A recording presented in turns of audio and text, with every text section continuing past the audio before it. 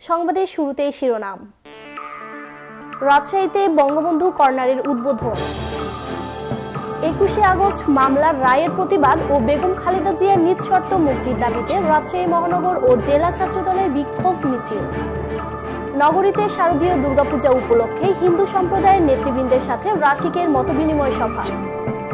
এতক্ষণ শুনছিলেন সংবাদ শিরোনাম, এবার বিস্তারিত।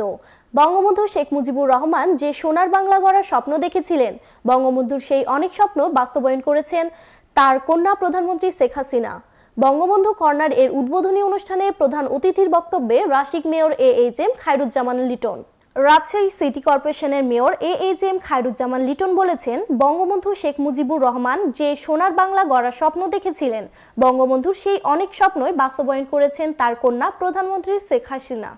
শেখ হাসিনার নেতৃত্বে দেশ দ্রুতই পাল্টে যাচ্ছে। পদ্মা সেতু হচ্ছে, 4 লেন বড় বড় রাস্তা হচ্ছে, কর্ণফুলী নদীর নিচ দিয়ে টার্নেল হচ্ছে, ফ্লাইওভার হচ্ছে, শিক্ষার মান বাড়ছে। আমরা যে কাঙ্ক্ষিত লক্ষ্যে এগিয়ে যাচ্ছি, উন্নয়ন এই অগ্রযাত্রার অব্যাহত রাখতে হবে। শনিবার সকালে নগরীর হেলেনাবাদ সরকারি উচ্চ বালিকা বিদ্যালয় বঙ্গবন্ধু কর্নারের উদ্বোধনী অনুষ্ঠানে প্রধান অতিথির বক্তব্যে তিনি এসব কথা বলেন। অনুষ্ঠানে বঙ্গবন্ধু ও বাংলাদেশ সম্পর্কে শিক্ষার্থীদের উদ্দেশ্যে কয়েকটি প্রশ্ন করেন মেয়র AHM খায়রুজ্জামান লিটন। সঠিক উত্তরদাতা 7 জন শিক্ষার্থীকে তাৎক্ষণিক অর্থ পুরস্কার প্রদান করেন। জাতির পিতা বঙ্গবন্ধু শেখ মুজিবুর রহমানের শৈশব, কৈশোর, রাজনৈতিক তথা সমগ্র জীবন সম্পর্কে বর্তমান প্রজন্মকে ধারণা দিতে রাজশাহী জেলা ও মহানগরের 1980টি প্রাথমিক বিদ্যালয়, স্কুল, কলেজ, মাদ্রাসা ও বিশ্ববিদ্যালয় একযোগে আজ বঙ্গবন্ধু কর্নার উদ্বোধন করা হয়।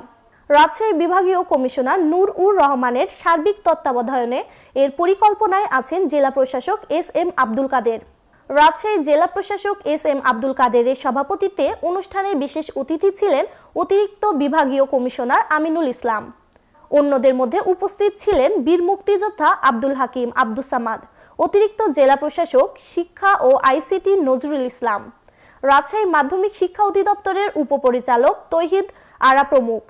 অন্যদিকে নগরীর কাদিরগঞ্জ সরকারি প্রাথমিক বিদ্যালয় এবং 1 নং দড়িখরবনা প্রাথমিক বিদ্যালয়ে বঙ্গবন্ধু কর্নার ও স্কাউট বাণী লিপিবদ্ধকরণের উদ্বোধন করেন তিনি। 21শে আগস্ট বোমা হামলা মামলায় বিএনপির ভারপ্রাপ্ত চেয়ারম্যান তারেক রহমান সহ বিএনপির নেতৃবৃন্দের বিরুদ্ধে ষড়যন্ত্রমূলক মামলার প্রতিবাদ ও বেগম খালেদা জিয়ার নিঃশর্ত মুক্তির দাবিতে বিক্ষোভ মিছিল ও সমাবেশ করেছে রাজশাহী মহানগর ও জেলা ছাত্রদল। শনিবার বেলা 11টায় মহানগর ও জেলা ছাত্রদলের উদ্যোগে নগর বিএনপি কার্যালয়ের প্রধান সড়কে এ সমাবেশ অনুষ্ঠিত হয়। মহানগর ছাত্রদলের সভাপতি আসাদুজ্জামান জনি এতে সভাপতিত্ব করেন।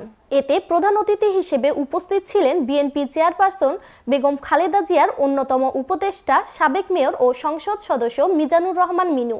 বিশেষ অতিথি ছিলেন বিএনপি কেন্দ্রীয় কমিটির রাজশাহী বিভাগীয় সহ সাংগঠনিক সম্পাদক শাহিন শওকত খালেদ। এছাড়াও মহানগর ছাত্রদলের বিভিন্ন প্রতিষ্ঠান, থানা ও ওয়ার্ডের নেতাকর্মী এবং জেলা ছাত্রদলের বিভিন্ন উপজেলা, পৌরসভা, ইউনিয়ন ও ওয়ার্ডের নেতাকর্মী উপস্থিত ছিলেন। শনিবার সকালে নগর ভবন সিটি হল রুমে আয়োজিত শারদীয় দুর্গাপূজা উপলক্ষে হিন্দু সম্প্রদায়ের নেতৃবৃন্দর সাথে রাশিকের মতবিনিময় সভা অনুষ্ঠিত হয়। এতে প্রধান অতিথি ছিলেন রাজশাহী সিটি কর্পোরেশনের মেয়র AHM খায়রুজ্জামান লিটন। সভায় মেয়র বলেন, সাম্প্রদায়িক ও সৌহার্দ্যের নগরী রাজশাহী, যেখানে মুসলমানদের ঈদ ও সনাতন ধর্মাবলম্বীদের প্রধান ধর্মীয় উৎসব শারদীয় দুর্গাপূজা ব্যাপক উৎসাহ ও উদ্দীপনার মধ্যে দিয়ে পালিত হয়ে থাকে। আমরা এই সম্প্রীতির বন্ধন অটুট রাখতে ও রাজশাহীকে এগিয়ে নিতে চাই। তিনি শান্তিপূর্ণ পরিবেশ বজায় রেখে এই আয়োজনকে আরও জাঁকজমকপূর্ণ করতে সকলের সহযোগিতা কামনা করেন। পূজা উপলক্ষে আলোকসজ্জা, রাস্তার সংস্কার, বিসর্জন ঘাট সংস্কার, আইন শৃঙ্খলা পরিস্থিতি নিয়ন্ত্রণ সার্বিক বিষয়ে প্রয়োজনীয় ব্যবস্থা গ্রহণ করতে সংশ্লিষ্টদের নির্দেশনা প্রদান করেন তিনি। রাশিকের ভারপ্রাপ্ত প্রধান নির্বাহী কর্মকর্তা মোহাম্মদ রেজাউল করিমের সভাপতিত্বে অনুষ্ঠিত মতবিনিময় সভা বিশেষ অতিথি হিসেবে উপস্থিত ছিলেন রাশিকের সাবেক ভারপ্রাপ্ত মেয়র ও 9 নং ওয়ার্ড কাউন্সিলর রেজাউন নবী দুদু, 21 নং ওয়ার্ড কাউন্সিলর নিজাম উল আজিম, 27 নং ওয়ার্ড কাউন্সিলর আনোয়ারুল আমিন আজব, রাজশাহী মেট্রো সিটিএসবির ডিসি আলমগীর হোসেন, বাংলাদেশ পূজা উদযাপন পরিষদের সভাপতি শ্রী অলোক কুমার দাস, সাধারণ সম্পাদক শ্রী অ্যাডভোকেট শরৎচন্দ্র সরকার, এ সময় মেয়র প্রতিটি মণ্ডপকে সরকারি বরাদ্দের 500 কেজি চাল বিতরণ ও রাশিকে তহবিল হতে 10,000 টাকা প্রদানের প্রতিশ্রুতি ব্যক্ত করেন। মতবিনিময় সভায় হিন্দু সম্প্রদায়ের নেতৃবৃন্দ, মহানগরীর পূজা উদযাপন কমিটি, মন্দির ক্লাবের সভাপতি, সাধারণ সম্পাদক ও রাশিকের বিভিন্ন শাখার কর্মকর্তাবৃন্দ উপস্থিত ছিলেন। এই ছিল আজকের বরেন্দ্র সংবাদে। সবাইকে সাথে থাকার জন্য ধন্যবাদ।